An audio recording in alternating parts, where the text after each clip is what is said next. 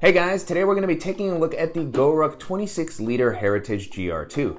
And I've been a big fan of some of the newer styles that Goruck has been releasing over the past couple of years. I was really excited when they released the GR2 in a 26L size, as it seemed to be the best of both worlds as far as providing an everyday carry sized bag with the additional organizational options that were available on the larger GR2. And then I was also super excited when the Heritage line was announced.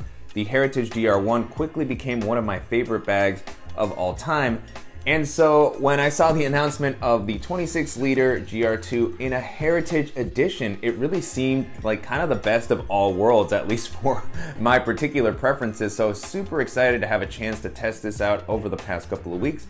In this video, I'm going to be talking about my experience using it. I'll show you how I've loaded it out, walk through all the features, and I'll also talk about how it compares to some of the other similar bags that are currently on the market. Before jumping into the video, I want to thank Huckberry for sending the bag for me to test out. And if you're new here, welcome. My name is Danny, and on this channel, we love reviewing popular travel and everyday carry gear. If you like these types of videos and you'd be interested in seeing more, please consider subscribing, as it helps the channel out a lot. So with all that being said, let's go ahead and jump in. Starting off with the outside of the bag, I really like the overall aesthetic. To me, the Heritage line does a great job of updating Goruck's minimalistic vibe and making it a little more timeless and versatile. This is a style that I think is going to work well in pretty much any environment that you take it, whether you're going into an office, exploring a city, going into the outdoors, or traveling. As far as the materials, like we saw with the Heritage GR1, the bag is very solidly built. The exterior fabric is a waxed canvas that is going to patina very nicely as you use it more. It's something that feels like it's going to hold up over a longer term. In general, waxed canvas bags have proven to be very durable across history, and this one doesn't feel any different. I really love how after using it and loading it out, it's already starting to kind of have its own sort of distinct look. The bag is offered in a few different colors. On Huckberry, they have this field tan version, they have a brush brown and a slate. I was a little bit confused on which one to get, as I really like the dark oak. That's actually the one that I got for my GR1. The Heritage, this one is dark oak, so it's going to be a little bit darker than the field tan. I hadn't seen a side-by-side comparison before, so hopefully this kind of helps make it a little bit easier to choose which one is better for you. So far, I've really liked the field tan. It matches up with a lot of different outfits, but again, you can kind of just pick the one that suits your style best. And this wax canvas is something that you can re-wax to make it a little bit more weather resistant, or just improve that as the bag ages. And of course, you have some very smooth working and durable YKK zippers all throughout. While we're talking about the materials, you also have a leather accenting on the handles and bottom of the bag. This is a Red Wing leather that feels very durable. It's also going to age nicely. It'll start to show some markings and develop a patina like the wax canvas. The handle at the top feels very comfortable with this material and still super durable. Everything is well reinforced. And then on the bottom, I really like the wider and sort of flatter base that you have with this leather. To me, it's one of the better self-standing Gorucks that I've used. It's not a shape that is going to be completely reliable, but as far as the other ones that I've tested out, this is the one that I've been able to place down and just have it stand up on its own most reliably. So a nice kind of bonus there with this version of the bag. And then looking around the rest of the outside, one of the big things with the Heritage line is that you don't have MOLLE webbing on the sides or the front, so you have less ability to customize the bag with pouches or attaching things with carabiners. You may be able to get some of those added by sending the bag to the SCARS program from Goruck.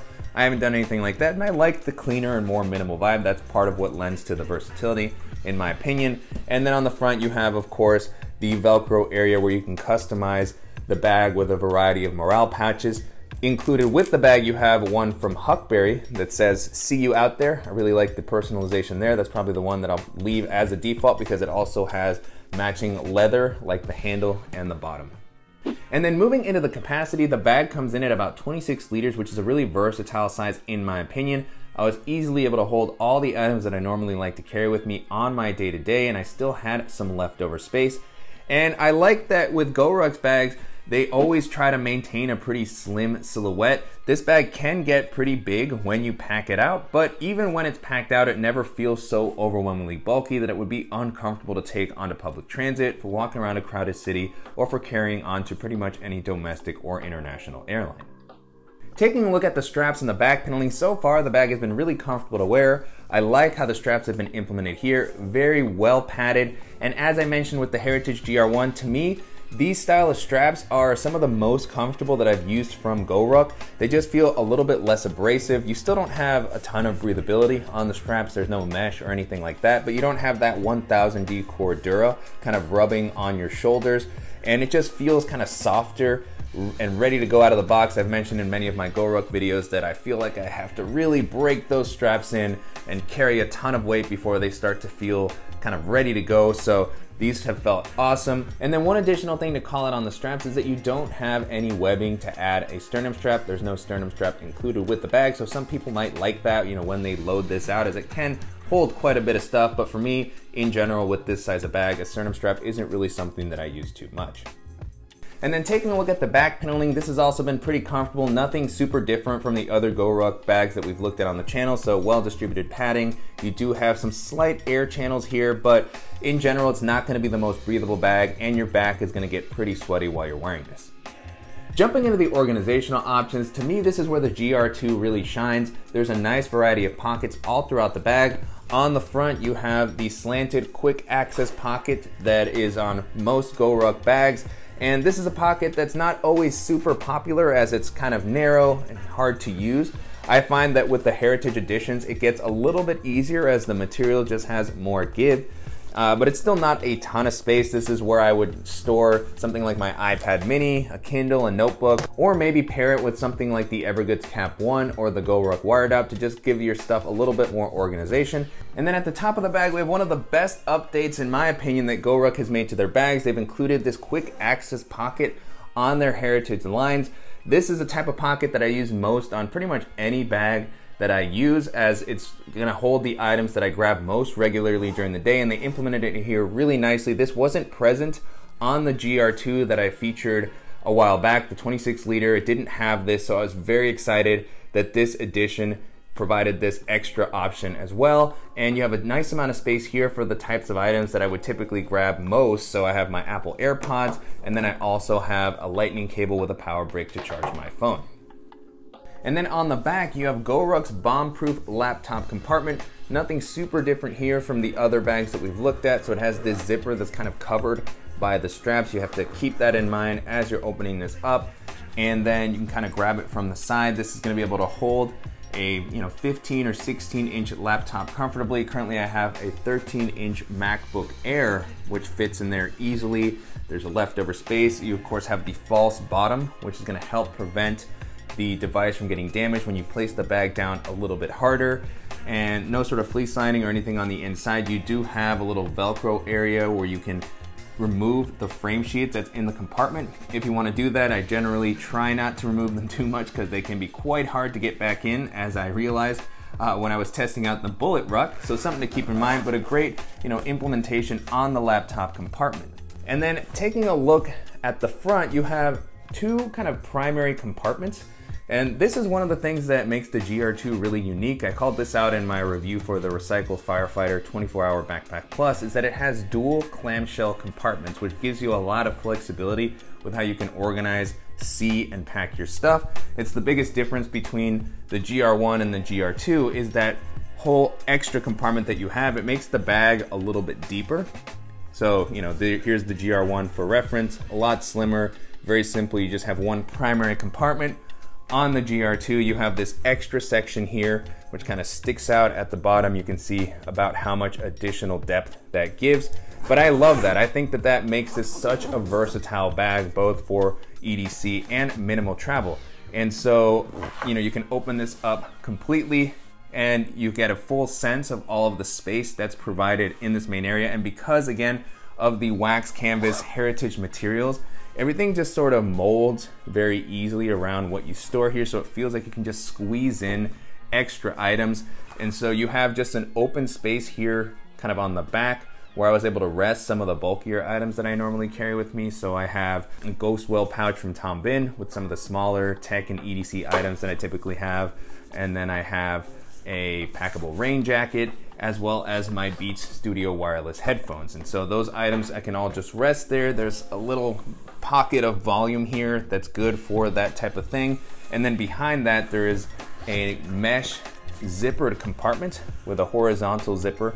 These are always useful so that you can access these from the side of the bag. I don't tend to use these that much as they don't have a ton of volume or elasticity. They're great for holding items if you don't use pouches in the way that I do, but for me, I just like that they stay out of the way until I need them. And then on the flap of this compartment, you have 2 additional zippered pockets, another mesh horizontal one that you can reach in and grab stuff from the side. Good amount of space here. I didn't really pack anything into it at the moment, but this can hold, again, something like the Evergoods Cap 1. Above that, you have the patch on the inside that identifies this as a GR2 Heritage style. It's built in the USA, so I really like that that's included. And then at the top, you have an additional quick access pocket. I always love this on Goruck's bags as it offers a pretty decent amount of volume for items that I grab regularly but don't fit in the top quick access pocket. So at the moment, what I have here is my sunglasses with a case. But beyond that, I still had some leftover space if I had wanted to store something else in there. And then on the other side, another really cool aspect of the GR2s in particular is that they have the built-in field pocket. So you have this area at the top, which offers a nice amount of volume and some additional internal organization. So this opens up fairly wide to make it easy to grab whatever you need. And I have some items resting on the front, just kind of on their own. So I have my GoPro, and then I have a little headlamp that I like carrying with me, as well as a tin that has some Band-Aids and ointments. And on the back of the compartment, you have some simple mesh slip pockets that have a little bit of elasticity, so you'll have some flexibility with what you can store. At the moment, what I have in here is a deck of playing cards, and then I also have a little manicure set. And next to that one, there is a slightly smaller slip pocket, similar style as far as the elasticity and the mesh. Great for something a little bit thinner or smaller. Currently what I have in here is my Peak Design mobile tripod. And so I know I sound like a broken record, but again, I really like the fact that this has these 2 clamshell style compartments, particularly when I'm using this as a minimal travel bag. I kind of like to treat this front section as my EDC and tech sort of area. So my dongles, chargers, anything that I need to kind of get my work done, I would probably put in here. And then the secondary compartment, which is a little bit larger, is what I would normally use as kind of my travel area. So this is where I would store my clothes for while I'm on my trip. And you know, with the bucket style that the GR1 and 2s typically have in their main area, it's really simple. You can really get a lot of things into this space, even when it is a little bit smaller. At the moment, what I currently have here is my larger Peak Design compressible packing cube. And then I also have a dock kit, which are the items that I would, really need to be able to get through a longer weekend or even a week of travel if needed. I still would have had some additional capacity in the other compartments to store an extra pair of shoes or maybe some additional clothing, a jacket if needed. But those are kind of the primary items, and they fit very comfortably into this larger kind of bucket. On the back of this compartment, you have the same slip pocket that's got a little bit of elasticity that we've seen in a lot of other Goruck bags. So this is going to be good for holding a ruck plate or even for separating out like a notebook, a tablet. It is slightly padded, and I like how it comes up, and then it just kind of sits against the back when it's not in use. On the back, you also have a few rows of MOLLE webbing where you can attach additional accessories. You can customize it with pouches. I typically don't use these too much as I just prefer to take advantage of the space as is. And then at the top, you can kind of get a better view of the quick access pocket. So nice amount of volume here. When it's full, it does take up a little bit of space, but I think that they struck the balance well with allowing you to use that and not have it interfere with how you organize here. And then on the other side, you have just a few more mesh zippered pockets here. And so I don't use these too much as everything is typically in pouches, but it's still nice to have these for maybe some medicines, toiletries, things that you don't want kind of floating around loosely in the bag, and you can easily see what's inside of this pocket. Same at the top, similar style here. This one is a little bit smaller and slimmer. This is a great spot for storing maybe something that's a little bit more sensitive, like a passport, or in my case, I have a field notes notebook just kind of as a placeholder. And I also have my Air card holder. So again, an area that's a little bit more hidden, not so easy for a pickpocket to get to.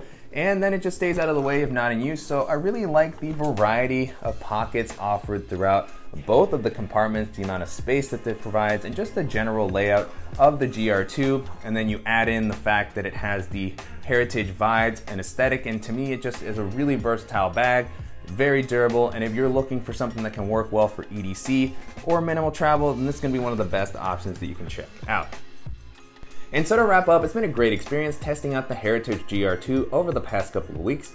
You can currently purchase this on Huckberry's site for about $545, so definitely premium pricing on this one, even by Goruck standards, which tend to be a little bit higher priced.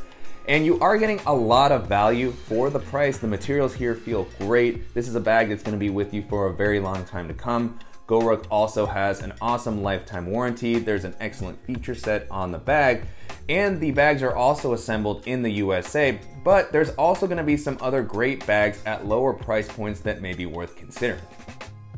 And so as I was testing this out, the first bags these made me think of were some of the other Goruck bags that I've tested out, such as their Bullet Ruck, the laptop edition. I've looked at the GR1, both kind of the classic Molly version and the Heritage GR1, as well as some of their GR2 backpacks. And all of those don't come in at this same price point. So the Bullet Ruck you can now get for under $200, I believe. And then there's different editions of the GR1. If you don't want the Heritage, there is a 500D version. So there's a few different styles that you can check out where you can save a little bit of money and still get that really solid build quality, the clamshell style opening, bomb-proof laptop compartment, you know, just a really reliable bag overall. So definitely recommend checking out some of the in-depth videos and comparison videos that I've done on Goruck's bags if you want to get something kind of like this. The next bag this made me think of is the Axiom 24 pack from Triple Aught Design, which is another premium price bag that is made in the USA. The Axiom pack has a great organizational layout, lots of pockets. It's kind of a nice alternative to something like the GR2. It's got X-Pack fabric on the exterior, so a lot of weather resistance, a pretty comfortable harness system. At 24 liters, it comes in at a smaller size than this one, but it's a little bit bigger than the GR1 in the 21 liter size. So, you know, it just gives you a little bit of extra flexibility if that's something that you're looking for. Again, very solidly built. They can be a little bit hard to get, particularly if you're looking for a specific sort of color combination, but if you're looking for a bag that's made in the USA that's going to offer plenty of organization and reliability and come in at a slightly lower price point than this, and that's going to be a great option to check out.